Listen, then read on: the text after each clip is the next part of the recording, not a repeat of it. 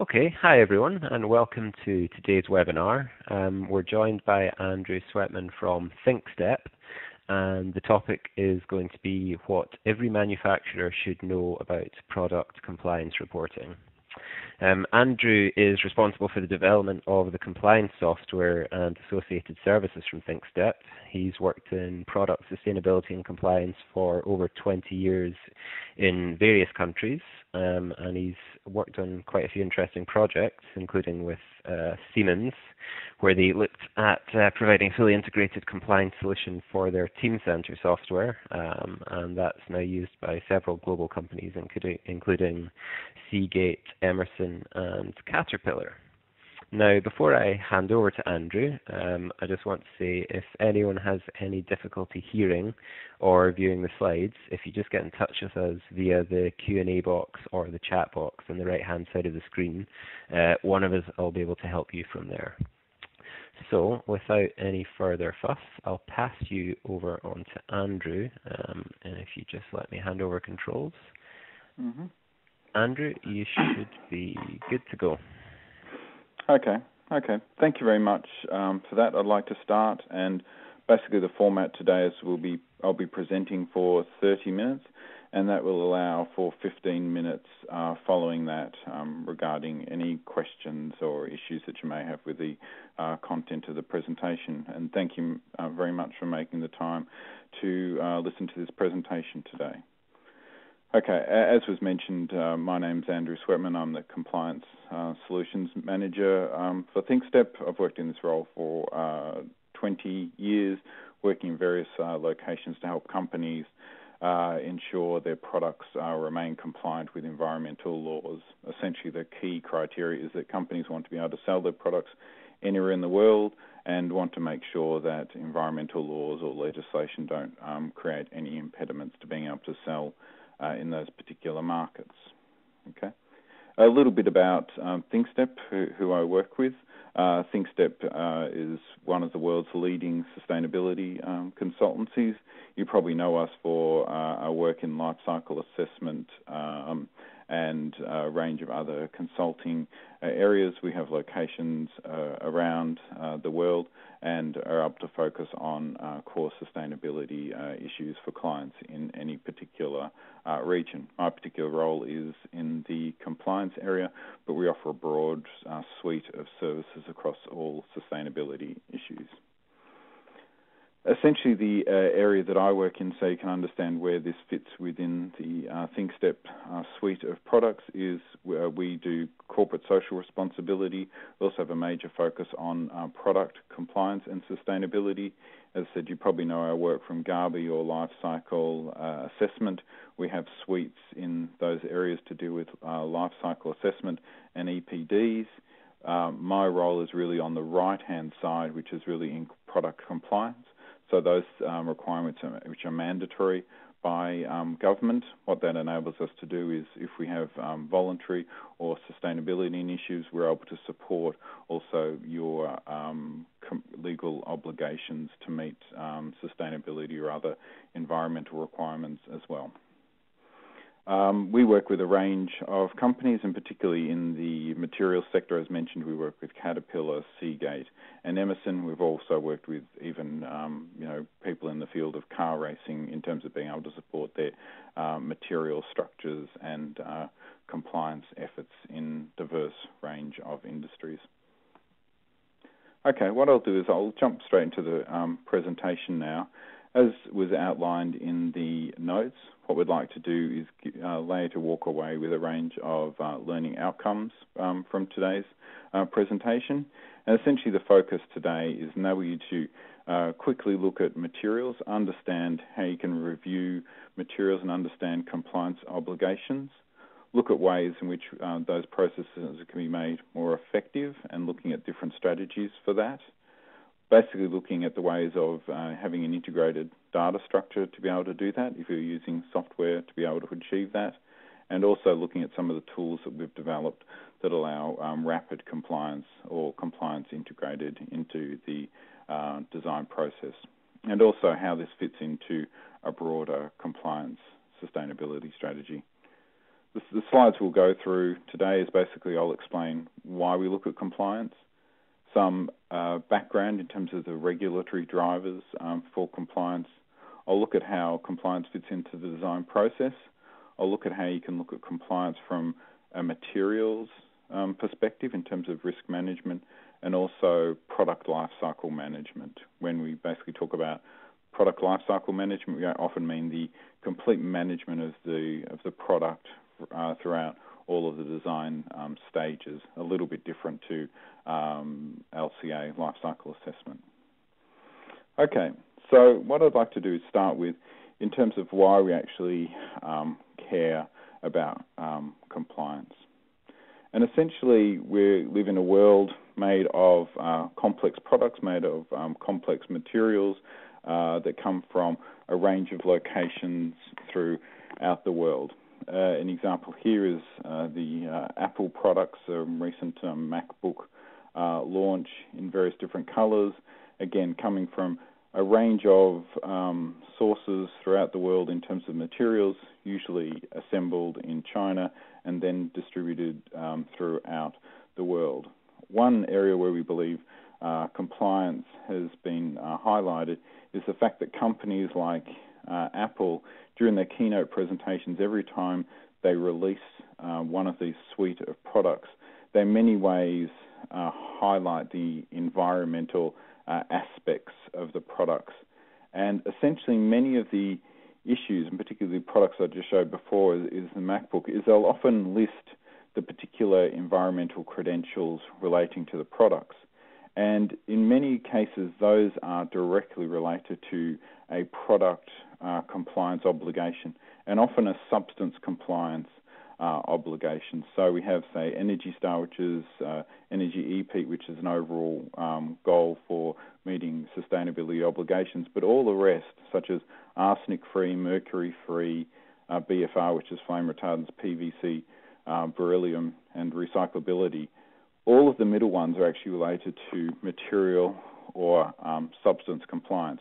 And again, this not only speaks to the ability to sell products globally and meet all these particular market obligations without any impacts in terms of being able to sell to any of these markets, but also consumer preferences to actually have products which have minimized harmful materials or substances within this. So we basically see this as both a driver from a regulatory perspective in terms of a legal obligation, but also from a consumer demand and overall corporate social responsibility objective for companies. Again, in terms of where compliance fits within the overall scheme of a business value for sustainability, is essentially we see that regulatory environmental compliance usually fits obviously within a regulatory driven, and it's an external process. So essentially it's a must-have, and it usually is developed from an external process from outside of the company in terms of where it fits within the matrix of sustainability business issues. In terms of a case study of where this goes wrong, is essentially there's a classic case study which has been mentioned many times, and I'm sure many people on the call already know this example, but it's the classic one that is often referred to, is that when compliance problems occur, essentially it can result in significant product recalls, costs for companies in terms of being able to refit a product, and the potential impact on the company's reputation. Sony essentially had a classic issue like this where their PlayStation was withdrawn before a significant product launch before Christmas, in the early 2000s. Okay, so basically we've outlined that it's a critical requirement. It's all leading companies do this. It's really a matter of how people actually come to terms with this and actually make sure they meet their requirements and actually do it in an efficient and effective way within their organization. What I'll do is I'll go through some of the regulations. Basically, as new information is developed about particular environmental concerns, these are often translated into environmental laws and regulations, and these continue to become more complex and developed in many different jurisdictions. So it's never a sort of a static area. It's always changing and developing based on scientific discovery or particular regulatory obligations in different jurisdictions. The sort of issues that we tend to cover in terms of products from a regulatory perspective, the most well-known in terms of an historical issue is ozone depletion, but we also look at things like eco-labelling, end-of-life packaging, batteries, restriction of hazardous substances, eco-design, REACH, greenhouse gases, conflict minerals, nanotechnology, and even the circular economy starts to have regulatory requirements for products. Some of the ones I'll go through briefly because they are of particular significance to industries and are really the leaders in terms of these substance requirements. Most people have probably heard of RoHS, which is the Restriction of Hazardous Substance Directive in the European Union, and this has been followed by various versions in China, Korea. Essentially, this started the whole process where companies had to look at their particularly electronic products and look at reducing substances such as heavy metals and flame retardants. Then most people are aware of REACH, which is essentially the most comprehensive chemicals law, which is again European focused in terms of actually taking a holistic review of all chemicals released. So not just having a list of substances, but saying that companies have to be responsible for their particular chemicals as they release these onto the marketplace and being able to register them within the European Union. One thing that has been driven from America, but is a new level of chemical restrictions, is linking chemical restrictions and the sources of those chemicals to actually the social impact of these particular materials and substances. And conflict minerals, which are started in the States and now moving to the European Union, is an example of looking at substances that have a social impact. We also have things such as end-of-life vehicles, directive, batteries and packaging are other laws that have a substance restriction component in that. And beyond that, we have eco-labels and other labelling systems or voluntary systems that tend to are the leading indicators of where these regulations are heading.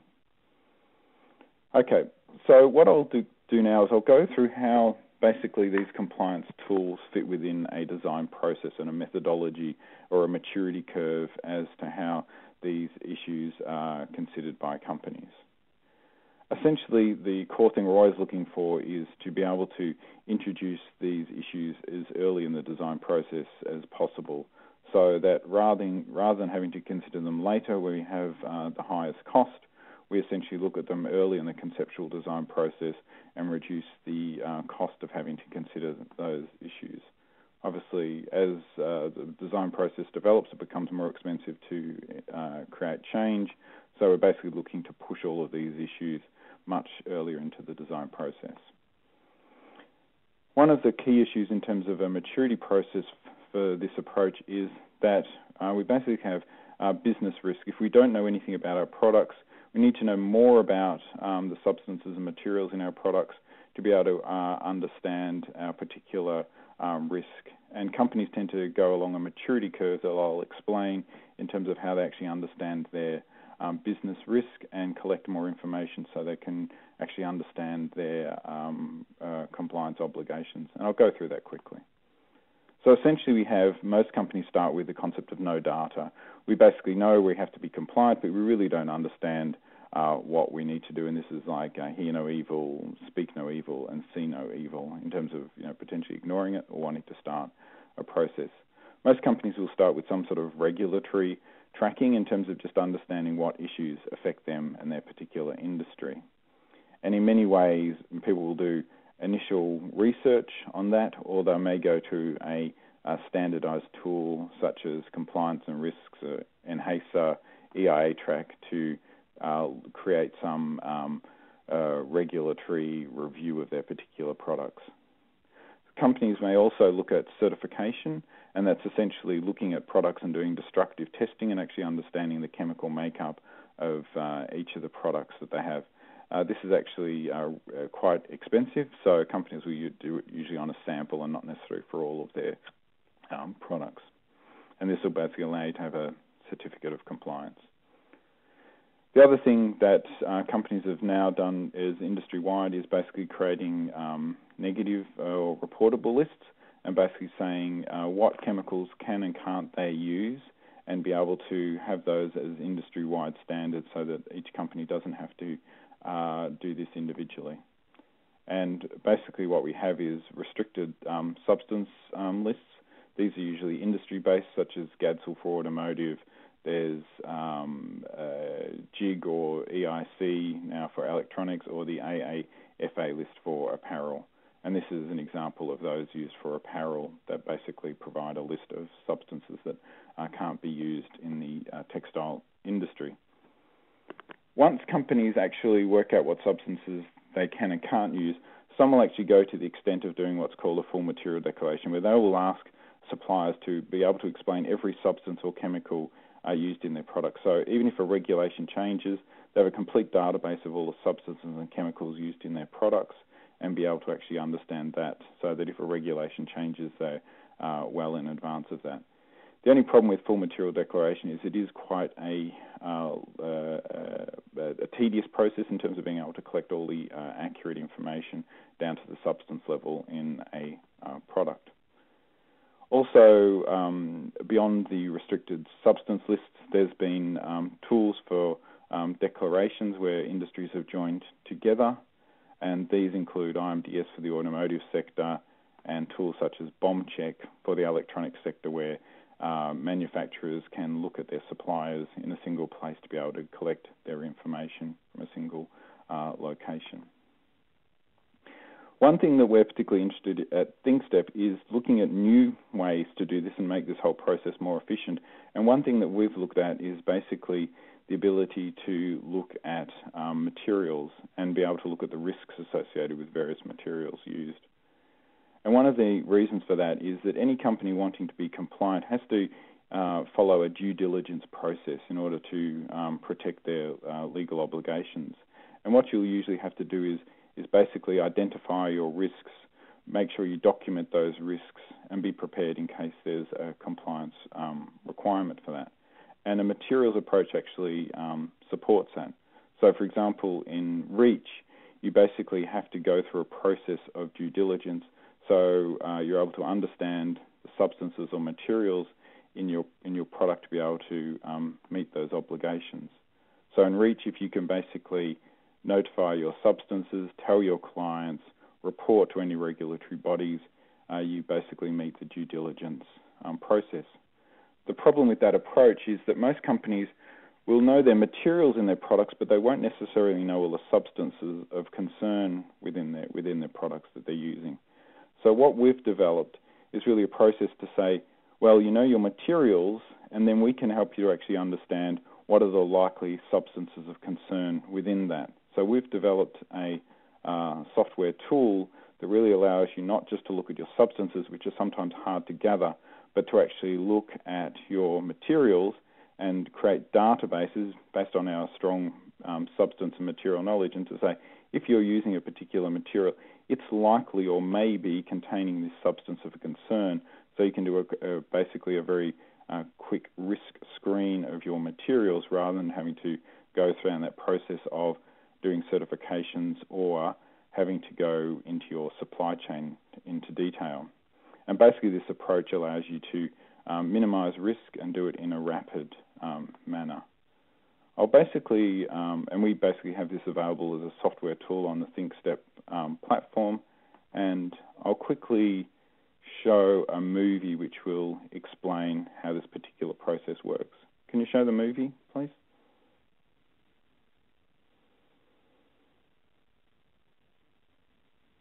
Okay. So basically, in this approach, what we do is we have a software tool that can look at companies' bills of materials. Hello, I just want to show the movie.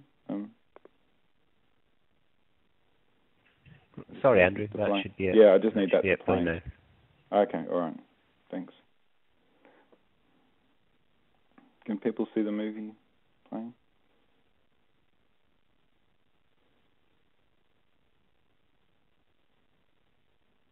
Okay.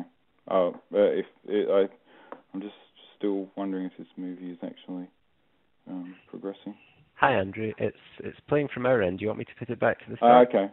No, it's okay. It's okay. I'm seeing it now. It may just be latency. Essentially, what this tool allows us to do is to take standard bills of materials from companies, and usually bills of material have materials, but not necessarily substances associated with them. So with this particular approach, we can take a bill of material, take all the materials, and we basically have a database of standard substances of concern, whether it be REACH, ROS, conflict minerals, that actually appear in the product. And we can basically do a grading based on standard materials and actually look into a product and to see whether there's failures, passes, or failures that may actually be able to have exemptions associated with those processes.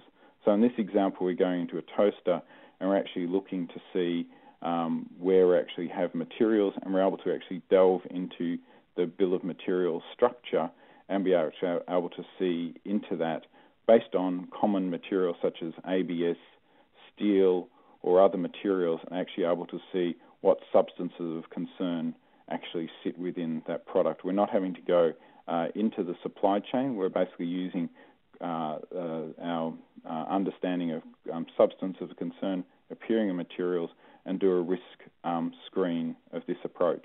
And we can basically look at low risk, high risk, and medium risk based on the likelihood of these substances of concern to actually occur within a product.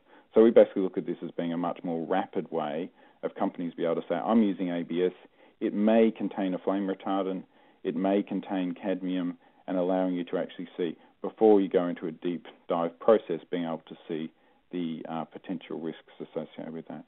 Can I get control back of the presentation? Yep. Okay.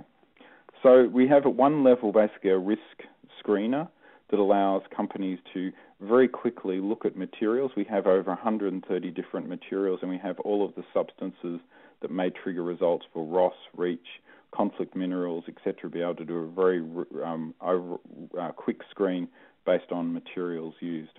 What we also do is we actually go into a much more detailed approach with our clients who may use PLM systems, and we work with Siemens in terms of those companies who actually have an integrated product lifecycle management process. And whilst this sort of seems like a complex diagram, what PLM does for companies is to actually integrate all of the design process and all of the requirements into one single system. And many companies use a PLM process, and it thinks that we essentially support companies to take their PLM systems. We then integrate substance restrictions into that process and be able to look at your bills of materials or structures within that to be able to do compliance natively within PLM systems. And what we essentially do is we will take bills of materials in a PLM system, be able to take supplier information, grade within the PLM system, and provide reporting results. So essentially we're able to help companies manage, validate, and control their particular risks through a PLM system using our compliance risk manager process that links into PLM systems, particularly the Siemens Teamcenter system. And what that allows us to do is to do data management. We basically can collect supplier information and have it all within a PLM system from a substance compliance perspective. It allows us to take all those declaration systems such as IMDS or bomb check and bring all those into a single system rather than having to have those external to the company or in outside tools. It allows us to do validation, so we can actually then check that information and make sure that we actually see whether there's passes or failures based on that approach where we look at substances of concern within a bill of materials. Can we just show the video now of this one? Okay. Well, all right. Okay. So just as an example of how this works within a PLM system, is because a PLM system basically has a lot of detail in terms of bills of materials or structures. We take our compliance knowledge, our knowledge of all of the substances of concerns and regulations, and build it into the reporting mechanisms within these PLM systems. So the same way that an engineer may look in a PLM system for looking at material structures such as strength or tensile strength, we actually start to build up compliance knowledge within a PLM system. So we look for things such as, are you using lead, or are you using a conflict mineral? And not only can you do the reporting in that, but you can link this to CAD models. And as you can see here, there's essentially a 3D model of how a compliance review can occur, so that people can actually visually see compliance within a particular product. So we can check for ROS compliance. It will look at the bill of material, and it will look for lead or other substances of concern to actually be able to see if there's a compliance requirement within that. So again, what we do for companies is we essentially use our knowledge of substances and materials and build this into their own data models for their particular products. And this is an example within a PLM system. So we have a risk arena for simple levels, but we also have it for complex companies who work at the highest level in terms of PLM systems. Okay. So basically, using these systems, we can undertake reporting, and essentially what this allows us to do is we can actually take our reporting systems and build this into companies' enterprise systems. And what we've found from companies is that basically, if they are into the enterprise system in terms of integrating compliance into their enterprise systems, their pain points is they don't want to have third-party systems. They want this synchronized with their engineering processes, so compliance or sustainability sits within a good relationship with their engineering processes. They don't necessarily want to reinvent the wheel. And what we've done is been able to enable engineers and designers and compliance people to have one view on the world rather than having to constantly synchronize their data. And pretty much that's it in terms of questions. I know we're pretty much on to the half hour, but essentially that's the presentation for today. Again, what I've covered is why compliance, what are the sort of regulatory drivers for that globally, a materials risk approach where we basically look at common materials and we're able to look at the substances of concern and be able to do a risk screen to see if your common materials happen to contain substance of concern by looking at bill of materials structures and looking at simple bills of materials. And we also work, as many other companies do, in PLM systems and integrate compliance within that particular process as well. So from a small approach, really compliance can be taken from a risk screen approach all the way to fully detailed enterprise systems. And in many ways, the maturity curve is really where companies want to start with that, and may take years to get to a particular approach, but there's certainly a proactive approach ultimately saves companies time and money and reputational risk by following a maturity process. I think we're pretty much on the hour, perhaps 1 or 2 minutes early. Any questions? Great. Well, thank you very much for that, Andrew. That was very interesting. We've already got a few questions in the Q&A box, but just if anyone has got something to add, just drop it in there and we can work our way down to it. So I guess one of the first questions to look at was if you're able to summarize, Andrew, what do some of the best companies do in this area? Yep. That was one of the questions. Okay. Yep. Yeah. Essentially, what the best companies do, and some of the ones we've worked with, such as Seagate, is probably the world's leader in this area, is we mentioned the concept of full material declaration, and that's really the gold stamp of where companies want to be in this area. It takes a lot of effort, but a full materials declaration says we ask our suppliers, or we look at our own processes, and we actually understand not only the materials that we use, but what actually substances are used in those materials. so that every time a different regulation emerges or comes about, we don't have to resend questionnaires about a new particular substance of concern. So when conflict minerals came about, if you had a full material declaration, you could basically look through and see, are you using gold, tantalum, tin, or tungsten within that full material declaration. You wouldn't then have to send out a new range of questionnaires. You may have to send out supporting documentation, but you wouldn't actually have to send out a review of who's using gold, tungsten, or tantalum. You would already have a complete database of all of the materials or substances used in your product already, and you can just say, now search for gold, now search for tungsten, and be able to review that in your full material declaration. That's probably the leading edge in terms of the sort of companies that really take an approach like that, and that's essentially where it's a significant effort to do that, and don't expect all companies to be there. But that's essentially probably one of the leading companies that we've seen, and their ability to run constant reports and report to management on their particular compliance obligations almost on a daily basis in real time is really the sort of gold standard of where the industry is at the moment. Okay, just same person actually sent a follow-up question, just basically, I think you touched on it a little bit at the end, but it was what, basically, is that only big companies that can do that? What if you're a smaller company? Yep. What can you do in this area? Yep, and essentially the approach that we looked at some of the industry-wide tools such as IMDS or BombCheck, where people can go in and get standard supplier information, parts or materials in one of those tools. And basically a small company can access systems like that where there may be generic parts or products into one of those single databases. As I also mentioned, a small company should probably do some sort of regulatory review to say what are the core substances or materials of concern for them as a particular company.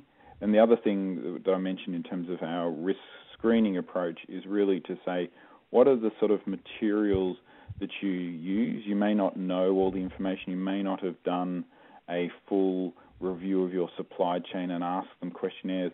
But if you can start to understand what are your basic materials and what are the sort of substances that commonly occur in those materials, you can tend to get started quite quickly, because it may be that a particular plastic you're choosing, such as ABS, may contain a particular flame retardant. So that puts you at risk in terms of ROS if you're in the electronics sector.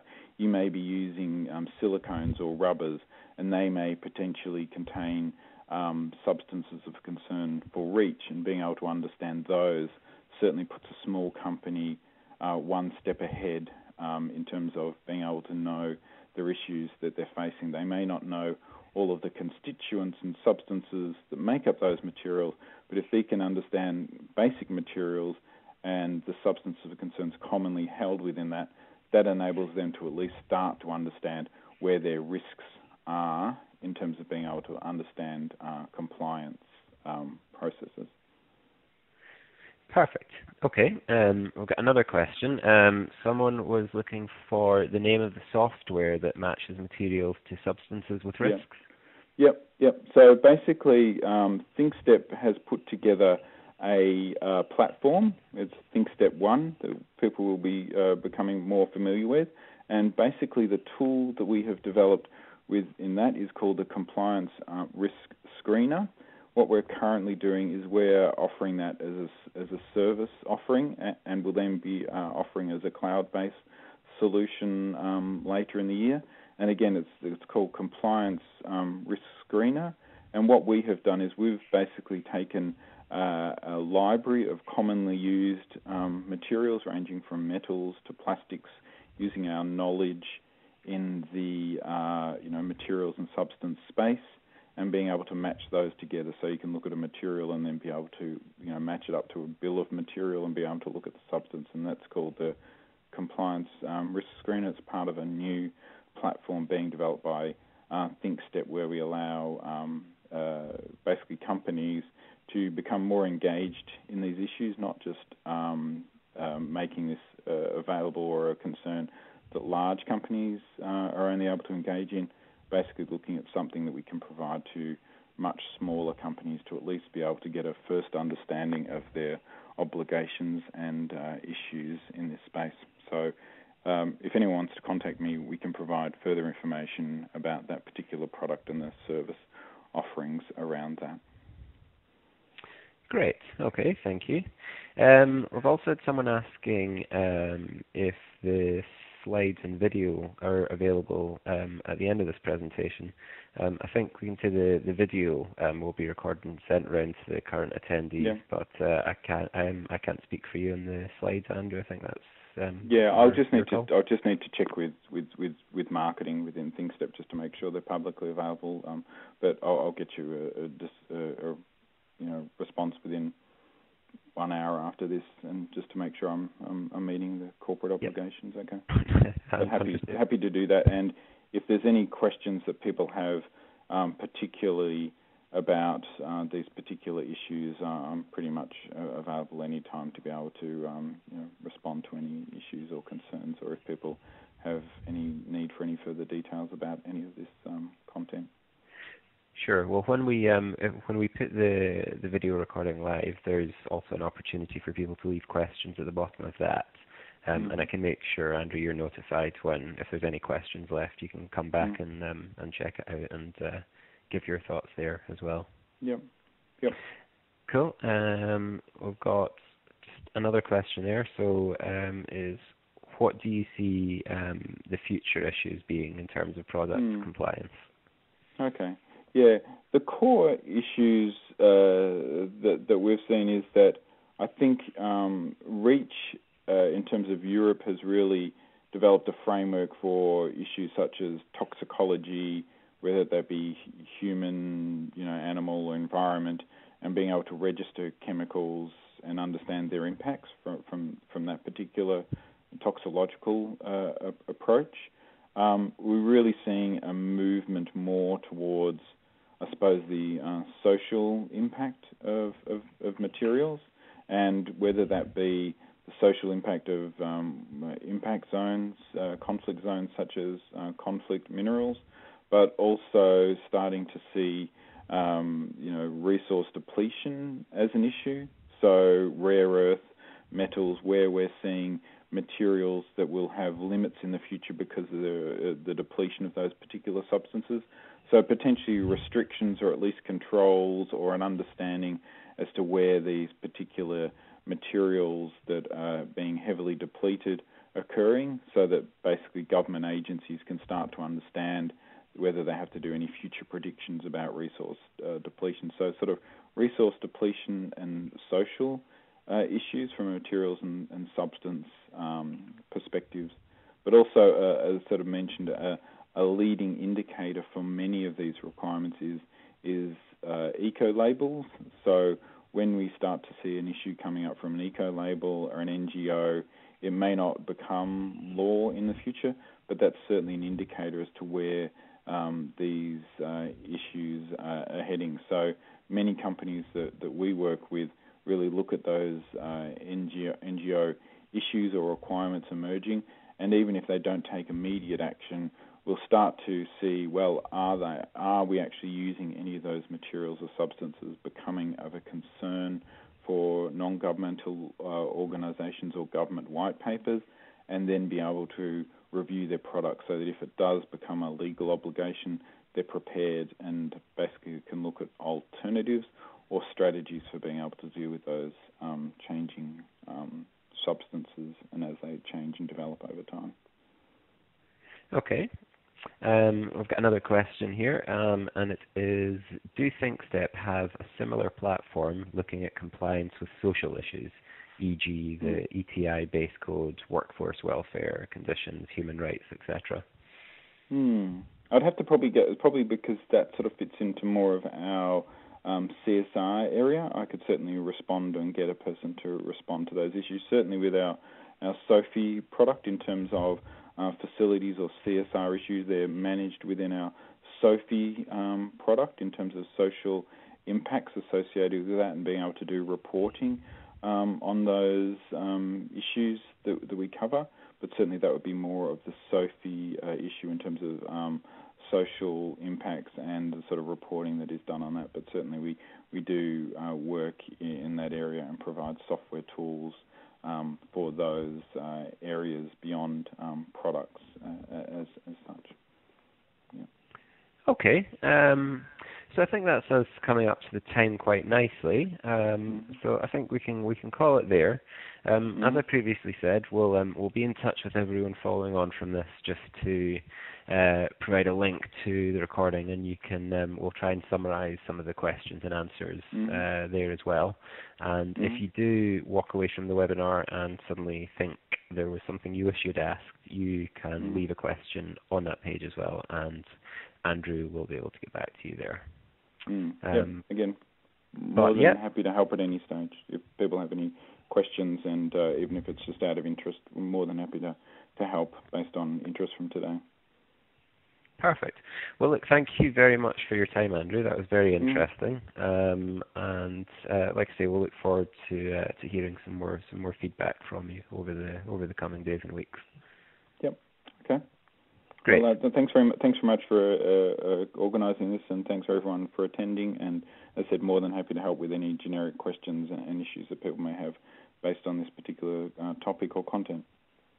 Perfect. So thank you everyone for attending. We hope you found that useful.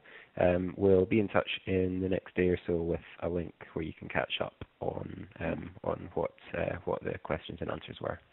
So thank you very much, and we'll be in touch. Bye-bye. Okay, great. Thank you. Bye.